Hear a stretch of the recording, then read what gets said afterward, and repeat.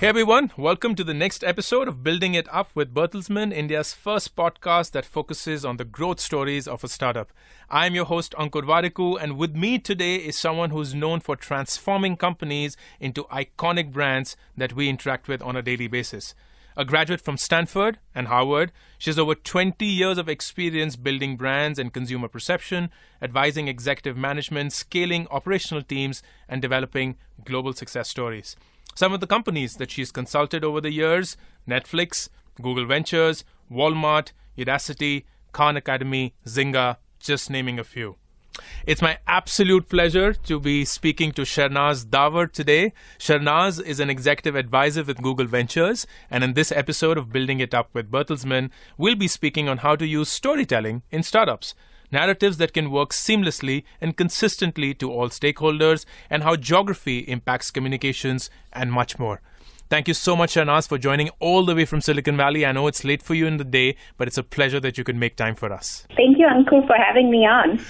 You've spent a whole lot of time working very closely with the finest brands that we get to see and hear of every day, and worked with them on the art of communication, on the art of internal and external communication, on the art of storytelling.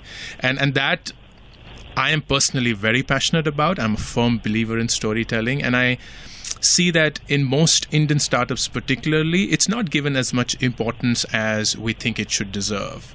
In my opinion, the emphasis on building brands right from get-go is not something that is a clear focus from day one, while I think it should be. So what we'd love to do is spend time with you in trying to figure out what is it that founders should look out for right from day one. Are there elements that they should keep in mind? Your experience across geographies will be really helpful. So let me begin with asking you a fundamental question, which will be more of a start. How important do you think thinking about the story behind the brand is important from day one itself? So I think a part of it is, if you're starting a company, and let's say you're two guys in a garage, or you're two women, or a woman and a guy, whatever the two or three founders are, they have a core belief for why they're starting the company, and they have a narrative behind that. So I feel any successful company, and you can look across the board in technology, has started with a founder having a deep belief in something that he or she wants to change. And so from that comes the story that helps a company if it can kind of transcend through the years and grow with it. So I feel it's a critical part. I don't feel it's a part that says, okay, I'm starting a company today in the e-commerce space, let me figure out what my story is. I don't think you need that. I think what you do need in the early days is, like you said, kind of all the blocking and tackling. What's the product market fit? Where do I get my funding from? Where do I get my first employees from? But as you go through the journey, you'll find that you're telling a story about the company without even knowing it. You're telling it to the investors, you're telling it to customers, you're telling it to your employees. And that kind of becomes a critical part of the journey in creating a company. So whether you're talking about it explicitly or not, it's always there. You just have to suss it out in a way to make sure it stays to be an important component of the company. Got it. And would your advice be to founders that they should think of this objectively and consciously and document it? Or is that something that comes more as a realization as they move along? I'm always reminded of this director, Werner Herzog, who has done some phenomenal movies. And he did a movie where he got to go into these French caves that were 35,000 years old. And nobody's actually been able to go in and photograph them. It's called The Cave of My Dreams, I think, the documentary. And he actually saw paintings of our ancestors doing stories. And they were stories of war, stories of birth, and they were depicting them over the years. So we inherently, Ankur, as human beings, are storytellers. Yeah. And I feel that if a company can have a base, which is the culture of the company, that is based on some story or narrative of why am I here? Why am I creating a company that's going to change the way we shop? Why am I creating a company that's going to change the way I drive? That matters a lot. I don't feel it needs to be documented per se in the early days. I think once you get to be the size of a Google or a Facebook, sure, feel free to document it. But when you're going through the startup, the seed, the A, the B, the C, there should be a story that's narrated and told to people that becomes a critical part of the company. I so agree with that. As founders, we're very guilty of consuming ourselves with the what and the how and not so much focusing on the why of it. And I go back to my favorite TED talk of Simon Sinek, who says people don't buy what you do, they buy why you do it. And I couldn't agree more with you there. And that's what we always forget. And, I'll tell you one thing that at least we're seeing here. I don't know if that's happening in India too, but I would assume it is there's a war for talent. Yeah. Good developers, good product designers, good marketers, good finance people who tend to be at the cream of the crop are being hunted by every company. And at the end of the day, the way to win them over, the really talented people, is to give them a reason for why am I here? And am I going to be able to do something that will make a difference? And I think that's where a whole lot of the why comes in. I agree. That leads me to my next question. Do you see that the first beneficiaries of this why are usually internal stakeholders, meaning the employees, or is it largely geared towards the external audience? I'm a big believer on hiring. I feel that any company is actually a collection of people, and if the people all disappear, the company disappears. Yeah. And I think a lot of CEOs and particularly founders often fall into the trap of saying, my key audience is my shareholders or my key audience is my customers, and don't pay much attention to the internal employees. Because I think sometimes we take them for granted. And I think we need to reverse our thinking to say that is my most important stakeholder. And if I am going to create a narrative, the way I would do it is first to them. So I do a ton of work with different companies and a lot of work externally. And the audience I am the most nervous about speaking to is actually the internal employees. Because they are your harshest critic, and they are your most valued stakeholder. Because if they walk out the door, a lot of your knowledge and a lot of your ability to execute to get to the next level as a company walks out too. I so agree with you, and I'm glad you're making that statement. The internal stakeholders are the ones that are your biggest critics, and if they walk out, they're walking out with pretty much everything that you've done together. Wonderful. One particular challenge that I see more so in India is a lot of startups, Shernaz, are being started by people from an engineering background, and I don't mean to stereotype, but not my words. According to them, they're better problem solvers than communicators. It's natural for them to be spending time coding, working with math, getting people driven in specific problems and the solutions rather than spending time in storytelling. One, I'm sure that that's the same thing that happens in the US as well. So what's been your experience around that? And two, what would be your advice as someone who's done this for so many years to a founder who thinks that he or she is a better problem solver than a communicator, and this is not their natural style of leadership or of even living life? Yeah, it's a really good question, and we actually do face that a lot.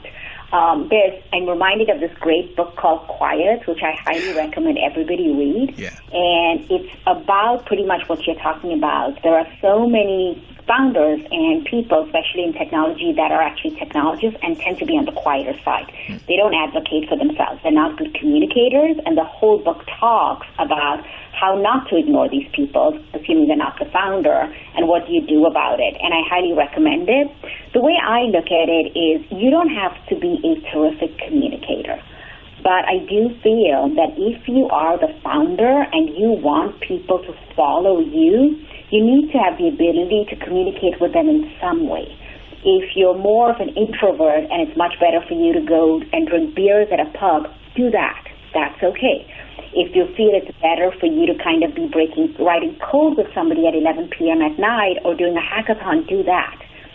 communication doesn't have to be that you have to stand up in front of an audience and constantly talk. It can be any kind of way of communicating, but the idea is you're the founder and you really care about the employees and you're with them. I think that's the most important thing.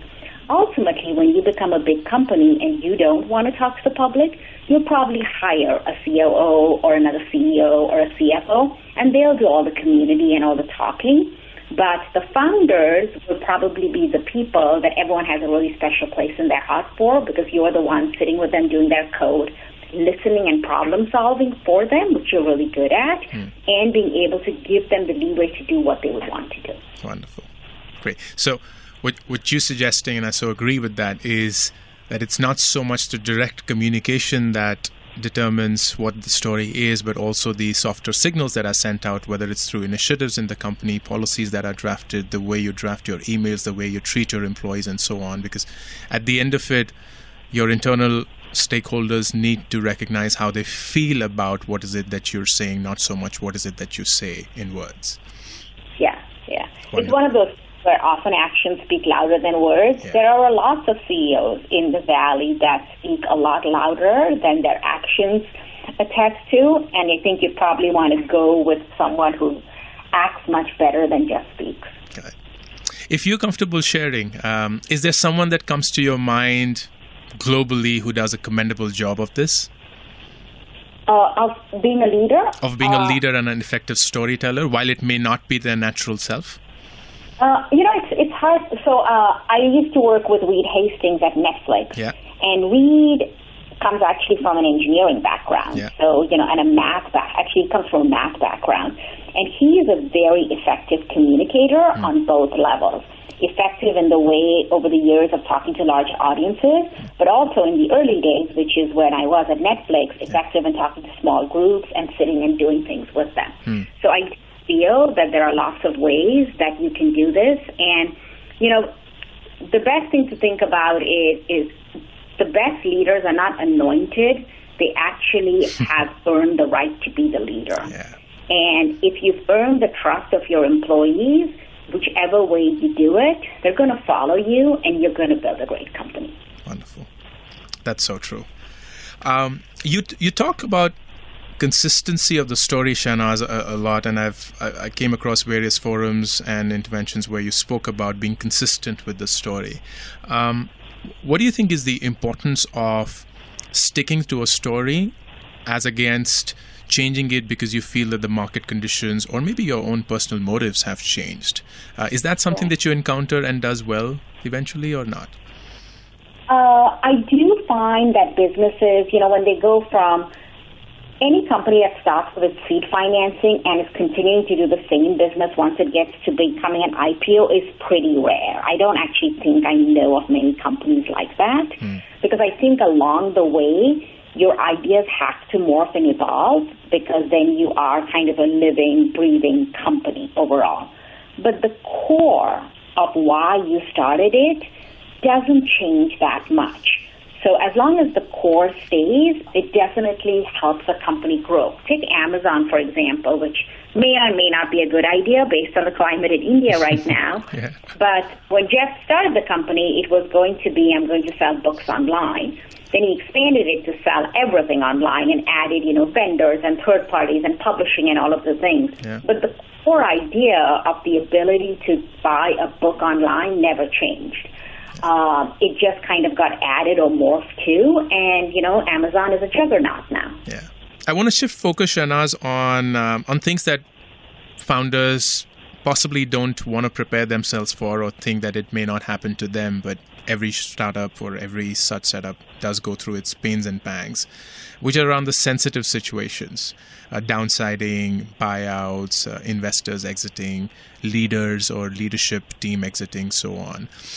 Is there something that can prepare founders for such situations? How should they look at these situations where it's required for them to be absolutely at their best, if I may say so, and yet it would not be the easiest for anyone to pull off? Yeah, so this happens a lot, and I will tell founders at any stage, if you are going to have your first crisis, it could be anything, to your point. It could be an investor exit, it could be a buyout. it could be embezzlement. It could be a lot of things, but you're going to be hit with it. You have to know that. And I generally say three things. Number one is the founder needs to acknowledge something happened. And I'll be honest, that is the hardest thing because founders have a really difficult time acknowledging something bad might have happened, because there's a tendency of a founder to be optimistic. You are supposed to have irrational optimism to be a startup founder, as you well know. And I think that's really important. Number two is actually to move fast. So I've been in lots of situations where we've hit a crisis. And the best ways we've done it is to kind of come into a room, literally like a war room, the key holders, and say, okay, what are we going to do about it? Let's acknowledge the problem. Let's figure out what we're going to do about it. And then the third thing is communicate the course of action quickly. But first, communicate it to your internal stakeholders. Just like we talked about earlier, your employees are the most important. Very often what happens is in our haste to kind of get a message out to the media on something, we'll tell the media before we tell the employees, and that's a misfire. Yeah. Because an employee should hear what their founder or CEO is doing before somebody else hears it or there's a tweet put out. So I feel like if you can acknowledge, move fast, and communicate your change in direction, you're going to do much better and you're going to be respected for it. It's often things that you might have self-inflicted. For example, you might have had a bad partnership. You might have reported revenues that were not accurate.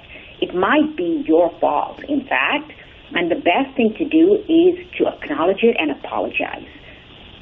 It's the best thing to do, but it's the hardest thing to do. And once you can get over that hump, I think the rest of it becomes a lot easier.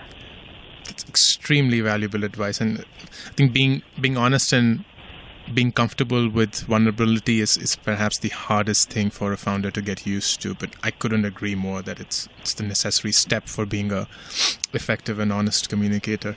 One thing that I've always wondered about, and you may choose to have a disagreement on this. I've always thought that founders in their own setup should think of themselves as almost celebrities, in the sense that whatever it is that they say, how they conduct themselves, how they deal with people is always looked at and scrutinized much more than they expect them to be.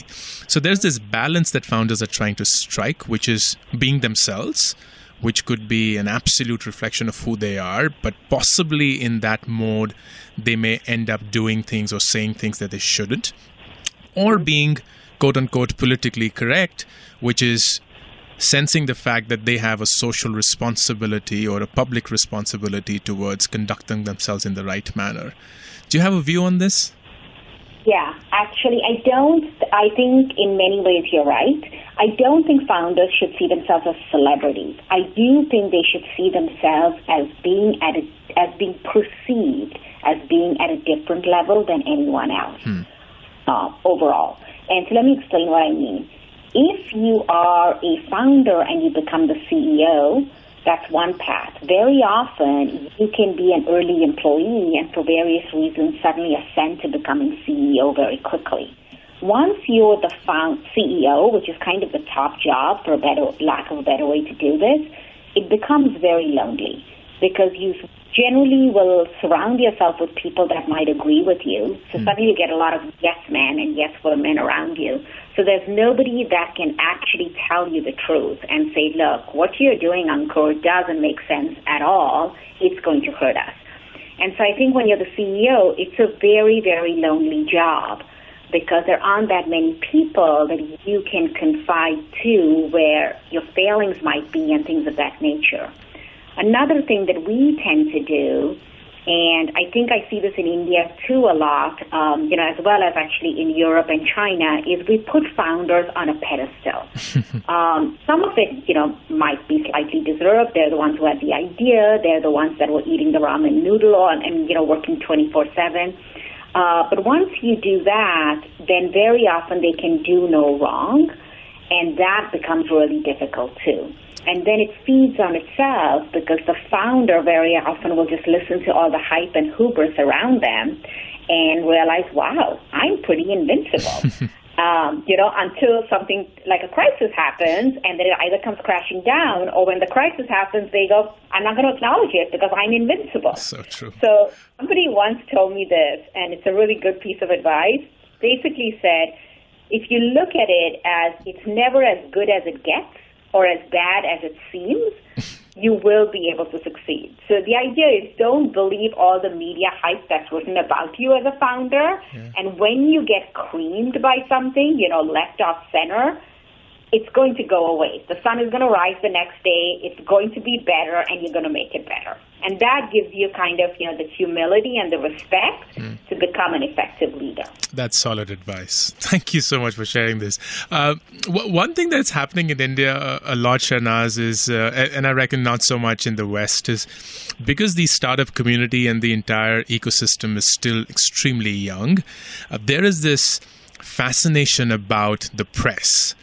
If you get written about in daily newspapers or get spoken about in the media journals, you have arrived. And I see a lot of founders in general just spending an inordinate amount of their time and energy in chasing those dreams, while admitting that to some extent it does help in creating a persona of the brand and the startup. What would be your advice in how to devote time between chasing the press or the external media as against just sticking to your story and then allowing them to chase you thereafter? I'd say it's a balance. So if you and I were sitting next to one another, I would tell you this. I'm going to just kind of have us imagine it. I look at every company taking out marketing brand, just any company, and I look at two circles. There's a reality circle and a perception circle. And if you can imagine, the perception circle overlaps a little bit of the reality circle, like a Venn diagram, and the perception circle is a little bit bigger than the reality circle. And the reality is everything you do with your company, the customers you get, your finances, your product, your sales. And your perception is what the world thinks of you. And generally, perception should be a little bit bigger than reality because we as humans buy into a vision. When you are buying stock on the Indian Stock Exchange, you're buying Tata Steel or you're buying, Mukesh Ambani stock, you're buying it on the vision that Reliance will go up or TCS will go up. But when that reality becomes really tiny and the perception becomes huge, that kind of happens when you're chasing the media a whole lot, chances are the company's not going to succeed. So a very vivid example of this right now is Theranos, which is a company that was started in Silicon Valley, taken a lot of investment funding, was on the cover of almost every magazine known to man, and it crumbled. It's right now, under SEC regulations, under criminal investigations. So the perception got too big. And then very often the reality could be really big and the perception is tiny. And this will often happen in companies in the healthcare and life sciences area because media generally doesn't really like covering cancer and diabetes and Alzheimer's. But companies are doing incredible work in the area. It's just that people don't know about them as much as they know about the next social media company or the transportation company.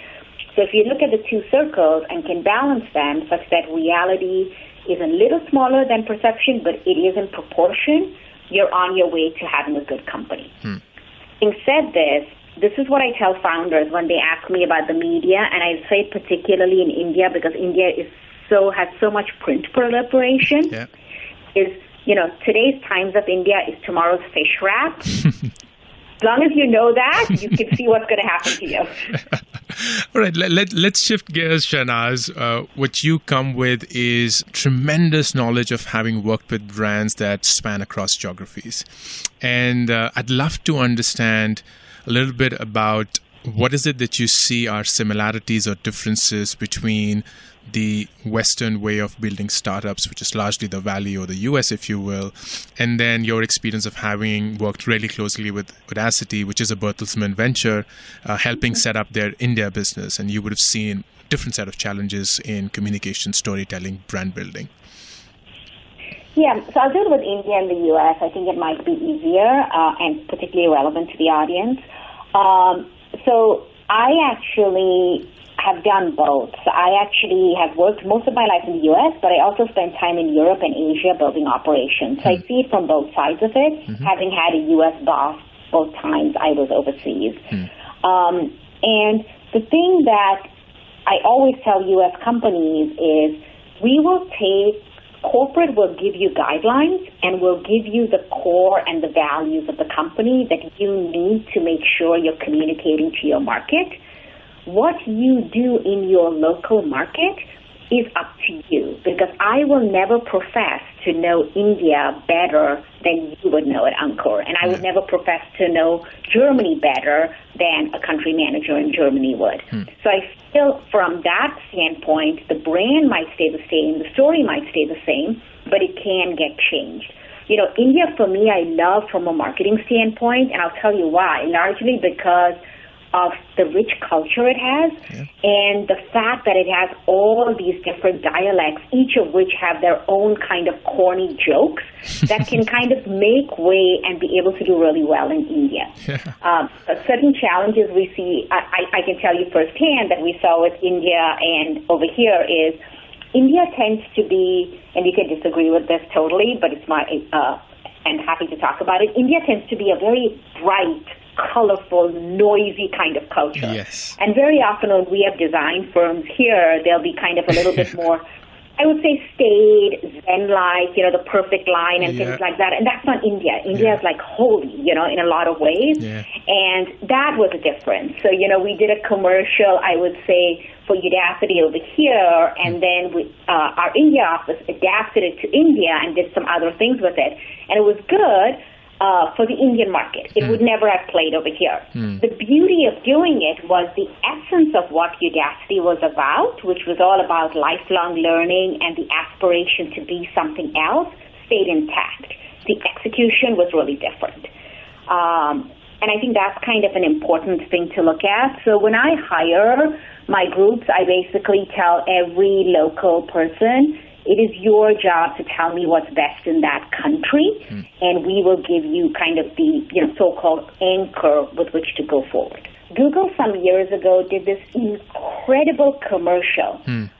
I forget whether it was some festival in India, and they were talking about, it was a story about a family that had been separated in India and Pakistan. Oh, yeah.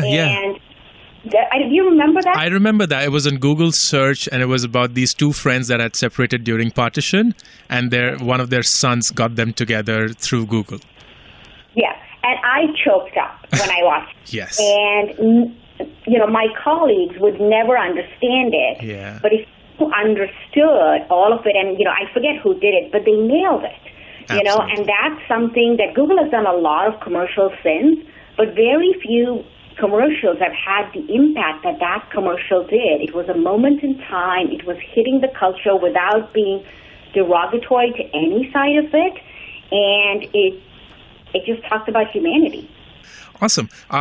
Last two questions before we close. Number one is, when you think of Indian startups trying to create their business or expand their business in the U.S., by the same measure that you just described, that what works in the U.S. does not work in India, what advice would you have for Indian founders who are looking to set up base or enter the U.S. market? Yeah, so look, this is the way I see it. I think India had a huge e-commerce boom when we had Flipkart and Snapdeal and all of these companies, and then it kind of went through a lull given everything going on. But now there's a lot of incredible startups coming from India. And part of the reason that we're seeing incredible ones come out of India is largely because of Jio, the 4G network that's giving people access to smartphones at like zero to no cost.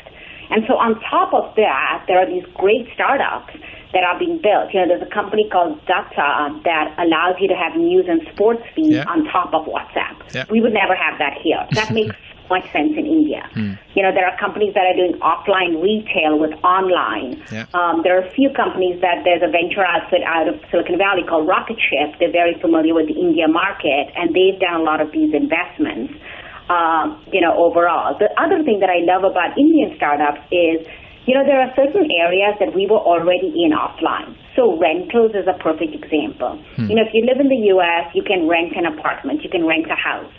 The Indian market for rental properties has never really existed. You either bought a home or you lived with your parents or, whatever, that was what it was. It was hard, you hardly ever rented.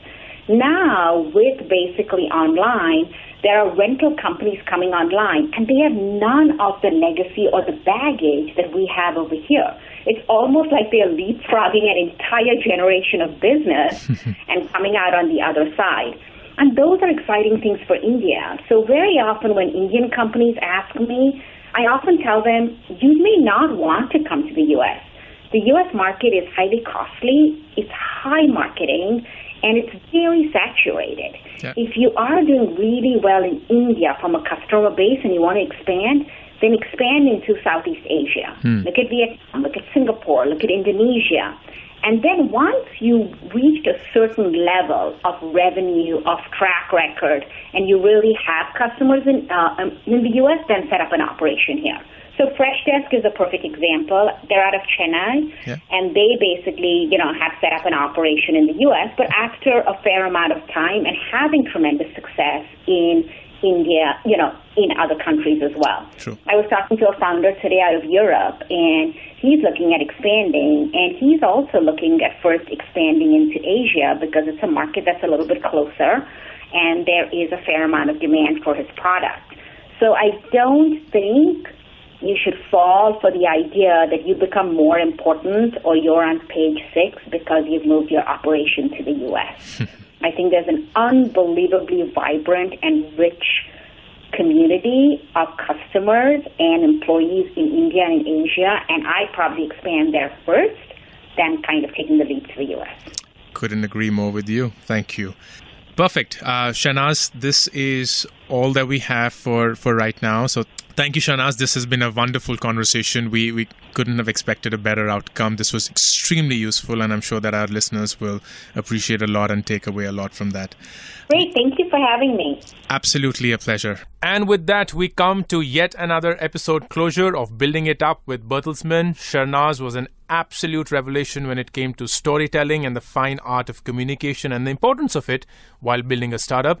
In the next episode, we will speak to yet another distinguished individual from the startup community, picking up their brains on what it is to grow a startup in the Indian ecosystem. Until then, this is Ankur Warikoo saying goodbye. Don't forget to subscribe to Building It Up with Bertelsmann and wish you all a pretty good day.